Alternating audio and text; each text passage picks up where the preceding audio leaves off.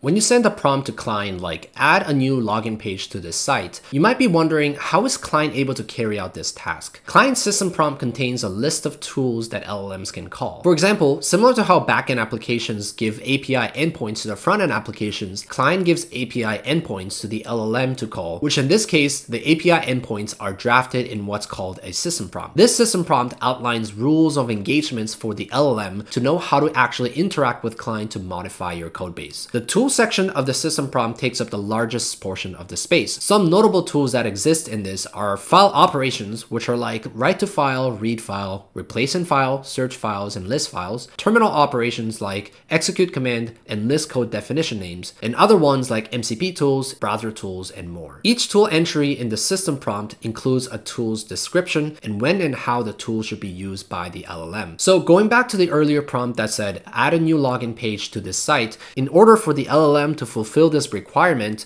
the system prompt serves as a means for the LLMs to autonomously explore and change code within your workspace by ordering Cline to perform all the tools that are available directly in the system prompt. So the first thing the LLM does is gather relevant details to understand what you mean by this site. So it uses tools that are listed in the file operations to discover which files already exist in your codebase. It starts by calling the read file tool to read the contents of the file that you have opened. After reviewing the code, the LLM determines that it needs to learn more about the related files and the dependencies to understand how best to actually write the login page. So the LLM proceeds with more tool calls like search files and read files to essentially load relevant context it thinks that it needs. This entire operation is called agentic exploration. Agentic exploration is a fully automated approach where instead of expecting the user and external services to provide the right context, the agent freely explores your codebase on its own to gather necessary information. In this case, information about the site to write proper login page logic. Once this agentic exploration step is done, the LLM continues its tool calls,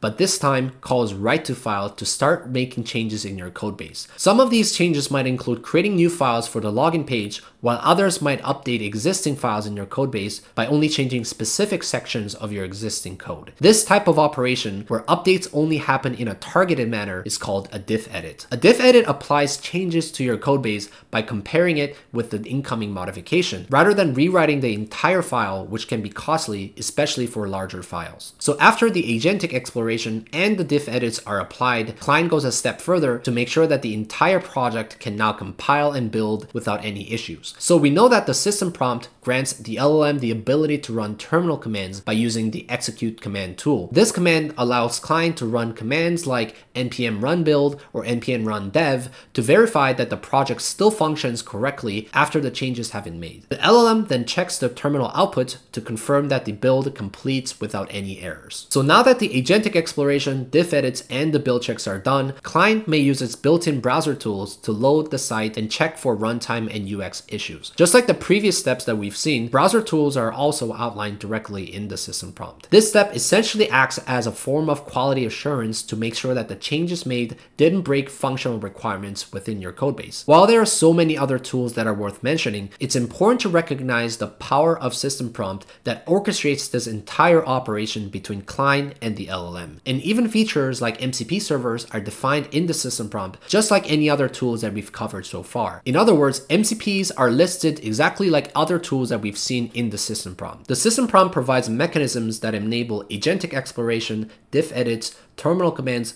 browser usage, and MCP, and so much more, and all of which are essential for executing different types of prompt requests that Cline receives. Even a seemingly simple command like add a new login page to this site requires many steps to load the correct context, write the correct code, and placing the right files in the right place, and making sure that the project build runs, and all of which are guided by the system prompt.